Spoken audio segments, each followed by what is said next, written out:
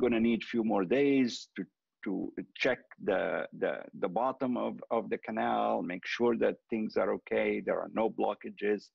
Then you will need probably another 10 days to get this entire backlog of ships passing through. But then you have also a secondary problem, delays that going to happen when they arrive into their destination ports, because there is an overwhelming, of course, a lot of them lost their slots for arriving. The costs also apply to today, for example, one of the big costs, companies who produce these things are happy, but containers, for example, are very, very rare now around the world because most of them are still stuck on the ships. About 25, some say 30% of global shipping of goods passes through the Suez Canal. So you can imagine the major delays. Then you have the addition of some of the ships opting to go through the Horn of Africa, which adds another 10 to 12 days of travel. And that, of course, consumes more fuel, adds to the cost of everything. It's still, so the impact is going to be significant, and we're going to see it slowly appearing over the next probably few months. So that as we saw how this incident really highlighted some of the pressure points in the supply chain when it comes to shipping, are you expecting any changes, perhaps more shifts to air as an alternative? I think so. I mean, this is sort of like what we experienced last year during the pandemic, when everybody realized that the greatest percentage of products are coming from China. It was sort of a monopoly.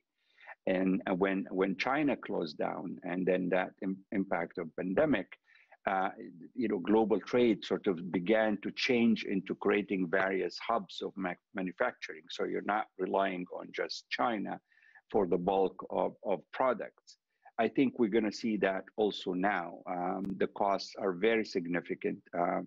And therefore, I believe probably shipping and transportation and logistics companies will begin to think through other alternatives to mitigate any risks in the future.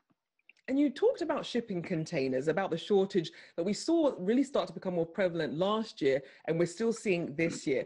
Why are we seeing this, and what are the economic consequences of having this shortage?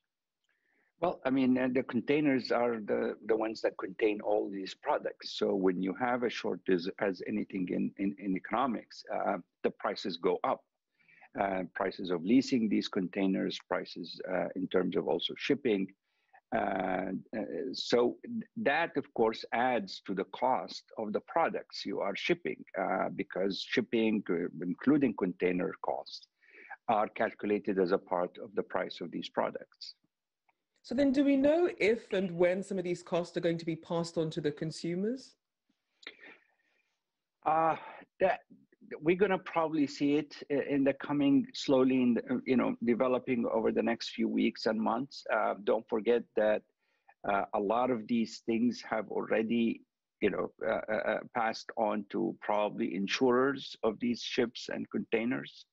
But as the delays become more and more acute because of the amount of level, I mean, it's an artery basically, right? So you have, once that major artery closes and you have this huge backup, then when you let it go, you're going to need some time to do that. And then, as I said, when they arrive in the destinations, it's going to be much more significant also to wait some more.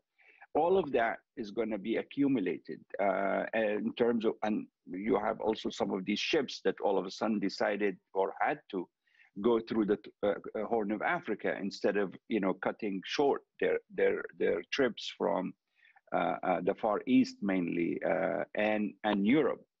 There are some, of course, countries and that got some, they can take advantage of this. For example, in North Africa or Nigeria, where they produce also oil in significant quantities, but they don't have to worry about going through the Suez Canal. I think the market, especially in Europe and the United States, might be now a little bit more friendly towards importing at least energy products. from these countries as a mitigating factor for any future problems in the canal.